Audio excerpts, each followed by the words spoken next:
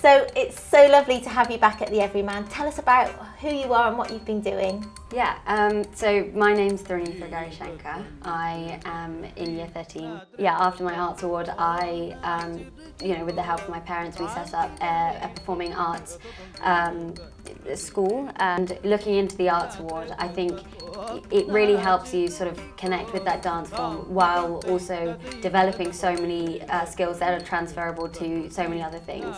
For example, communication skills, organisation skills, prioritising, planning. There's so much that comes into the art award. So would you recommend Arts Award to your friends? Yeah, I would 100% recommend the Arts Award to my friends. I think, during school time and in between school time, it was a really nice break to sort of take your mind off of schoolwork and just focus on something that you are genuinely passionate about. It's not just about doing it, but it's about learning about how to help other people do it as well.